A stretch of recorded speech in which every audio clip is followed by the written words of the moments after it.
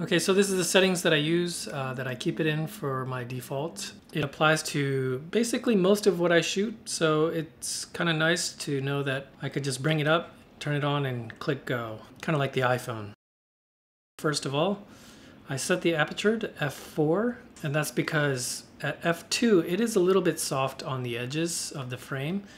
So if you're doing kind of a close-up portrait where the face kind of fills up, it tends to get a little bit soft, and what I noticed is that you don't really need that much blurriness in such a close-up range, because the closer you get, the depth of field gets smaller and smaller. When you're kind of farther away, maybe 5 to 10 feet, f4 still gives a nice kind of a blurry background-ish. And like I said before in another video, I tend to like a little bit more environment. So basically it's one of the three things that I might adjust outside of just turning it on and shooting.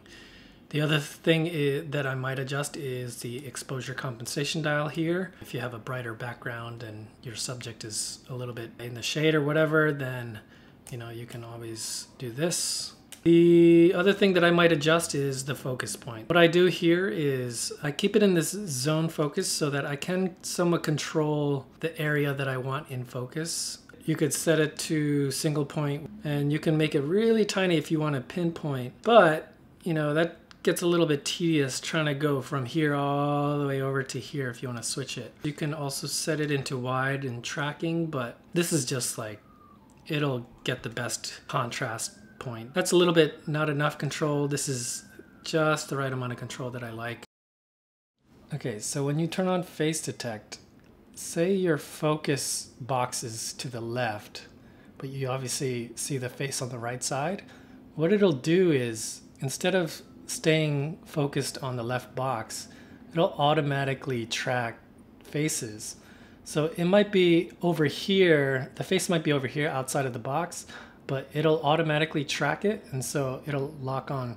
And so that's what I find is very convenient about keeping it in this zone focus. I do a lot of portraits, and so I like the automatic face detect, and it doesn't matter where the focus box might be. A quick tip about the face detect: you might have more than one person in the frame. It might lock onto the wrong person. Say I want to focus on this kid and not my daughter here.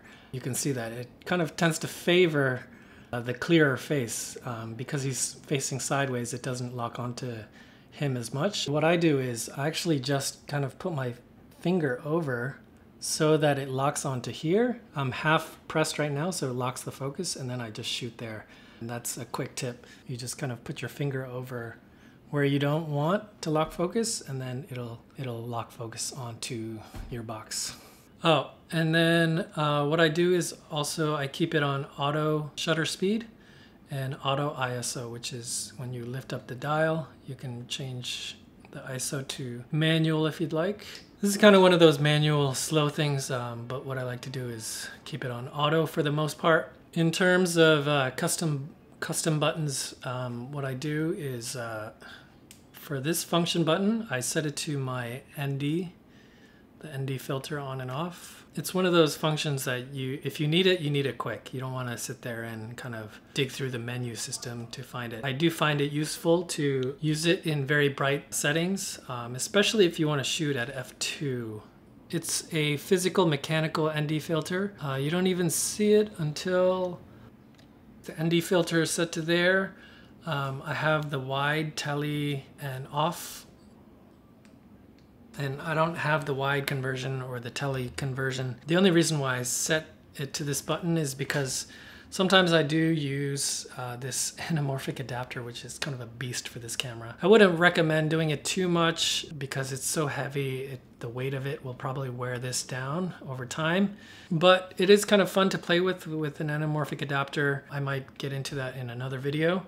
But when I do that, somebody told me a trick, because you'll get slight cutoff in the corners. I know people call it vignetting, but it's actually cutoff, where it's physically showing up in the corners. You can crop that out, you can fix it in post, or a trick that somebody told me was you can hit wide. If you convert it to wide, then it just kind of fixes that pincushion or barrel distortion or whatever, and the corner cutoff just goes away. And then what else do I have? The right button I have it set to white balance. The down button, I have it set to the change autofocus mode. I don't really use that often. I just kind of tend to keep it on there. And the left button is the film simulation change. Here's the menu system. Whenever you hit menu, it always defaults to my menu, and so you can add whatever functions you want to my menu. And so I kind of actually set this up where I don't really go through the menu system that much because it's such an automatic thing now where I just turn it on and shoot. Okay, so the first one, ND filter, but again I have the function. I don't even use that in the menu system. I guess I left it there in case I needed to switch this out to a different button for whatever situation. Wireless communication, actually that one's good. Also something that you kind of want to access fairly quickly if you want to do live shooting or remote shooting through the app on your iPhone, or if you want to transfer files or whatever. Shutter type. You can do mechanical or you can do electronic, which is completely silent. But mechanical, again, I leave it on mechanical because sometimes I do use flash, and when you want to use flash triggering, you do need to be on mechanical shutter, not electronic. Okay, so face detection setting. This is something that I set into my menu, and you could do face on, eye off, face and eye auto, and you can actually do left or right eye. And then of course you could turn it off. I'd imagine I would have put the eye on. I can't remember why. Again, I haven't gone through this menu system in a while. Or I wonder if I left it off because it might slow down the autofocus a little bit. It's hunting for the face. If it's also hunting for the eye, maybe it does slow it down a fraction of a second. There it is. Film simulation. Here's the film simulations. You can do all of these settings. Provia. You've got your colors and your black and whites. You can also do these color filters, and that basically simulates putting a color filter onto your old film camera. It's just one of those legacy things. For example, red. If you take a black and white photo and you take a picture of the sky, the blue sky will turn black, very dark, and the clouds will stay very white, and so you get that great contrast with kind of a red filter over your black and whites. But what I like to do is keep it on classic chrome. This camera is really meant for stills, for pictures, but I started to play with some of the video functions, and the video, it's so automated that you wouldn't really use it for mainly video focused application. But like I said before, I started to mess around with it for Instagram stories and short 15-second videos. The cool thing is you can apply these film simulations directly to the video. You could actually get some pretty cinematic looking footage with this camera. Here I set it here so that I can get access to 1080p at 60 for some slow motion, or some 2398 or 24p if I wanted to do just regular stuff. You can quickly change to the video setting by clicking this drive button. So here you are in the stills mode, and then click drive, and there's movie right there. So basically what I do is I just hit this button twice, and it's that quick. I'm in video mode now. Going back is a little bit longer because you have to hit up and then down. But going from stills to video, all you do is hit this twice, the drive button twice, and then hit OK. So here you go. This is stills, and now you're in movie. So, and now you're in stills. So it's pretty quick. Let's go through the other settings that I have. I shoot RAW, and I actually shoot RAW compressed. You can do the RAW plus JPEG and whatnot, but I found that it's a little bit tedious because when I dump the SD card onto the computer, all of a sudden you have like these doubles. You have the RAW and you have the JPEG version, and you're like, which one is the original? It's just confusing when you have so many like different versions of the same picture. Basically, what I do is I just shoot RAW, and then in Lightroom, I convert it to whatever the film simulation is. You can just shoot it in RAW, and it doesn't matter what film simulation you set it to in camera, because in Lightroom you can just pick whatever you want after the fact, and you don't have to choose right away. You can switch it to the black and white or whatever.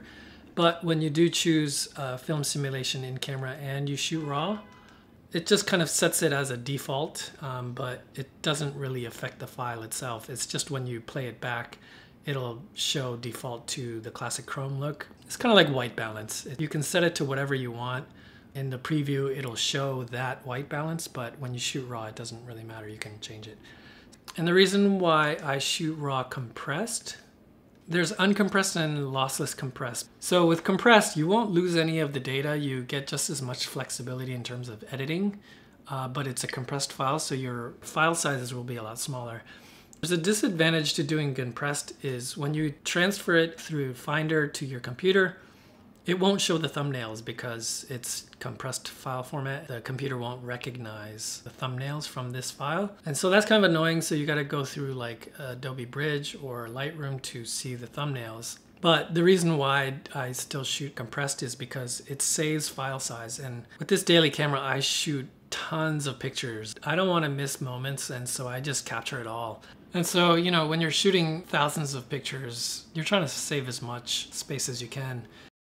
So then there's the grain effect. I keep that off because I like to do it in post if I want. Otherwise I'd like clean. But again, RAW, it doesn't matter.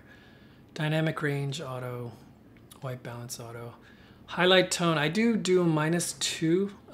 Again, it doesn't really matter in RAW, but I do -2 because I like a little bit more cinematic. And by cinematic, I mean kind of moody look to it. It tends to have a little bit lower contrast in cinematic looks.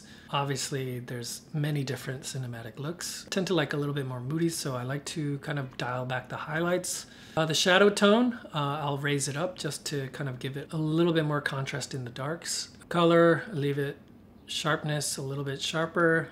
Noise reduction, you want to do noise reduction, just kick it down, basically because it tends to just clay, or it just gets rid of all the skin texture. And so it starts to look a little bit Photoshoppy, a little bit fake. Long exposure noise reduction on. Don't really do a lot of long exposures in the camera. Color space, Adobe. Again, it's RAW, so it doesn't matter, but just in case I do shoot JPEG in camera, generally Adobe has more data. So if you want to work with more to adjust later, you want to work with the bigger playground, basically. sRGB, of course, that's what it all gets converted to when you view it on the computer. You want the most data in order to edit, and then you convert to sRGB at the end. Okay, so power management, I have auto off in 1 minute, and then performance is standard. You can make it high performance, and I think that might speed up some processes, but standard is just fine for me, and it's a good balance for battery life. I have this eye sensor on, so if you lift it up to your eye, it'll switch to the screen in there, the EVF or the OVF. But when I have it around my neck, I don't worry about it. It still shuts off after a minute, even if like this sensor is triggered. I don't really notice the decrease in battery performance. And then of course you've got your Q button where you can kind of quickly access some more stuff. But again, I haven't really actually used it. I don't even think about it. I kind of just set it and forget it. If you followed all the instructional material, you just set it and forget it. That's why this is such a good camera. Once you dial in your settings, all I do basically is I just turn it on and shoot. Good to go.